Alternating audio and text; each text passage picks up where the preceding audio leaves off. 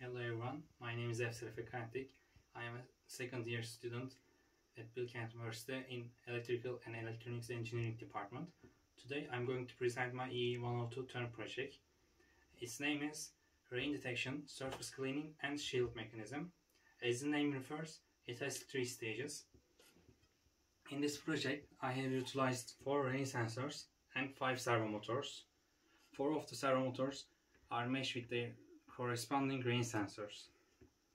When the rain sensor detects water on its surface, first the LED on rain sensor module will light up, and also a servo motor will rotate its wiper arm across the rain sensor surface until the water is wiped. Then it will return to its initial position. This system has 3 functionalities, and they are assigned to the leftmost 3 switches on the basis 3 board.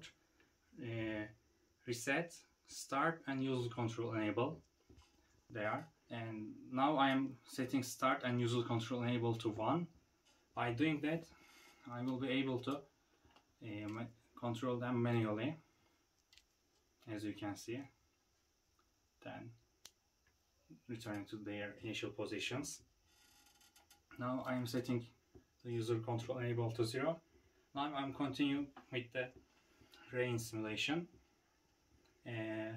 First I'm going to drop water on one of the rain sensors, then I'm going to drop water on 3 of the rain sensors, and the reason for that is for the activation of the owning system there should be at least 2 rain sensors activation at a very close time.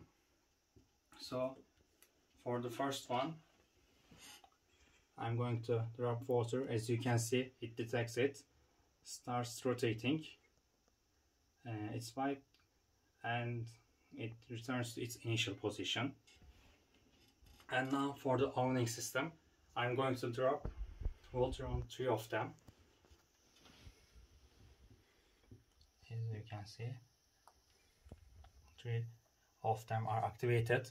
Now the owning system will be activated. And this is my project. Thank you for watching.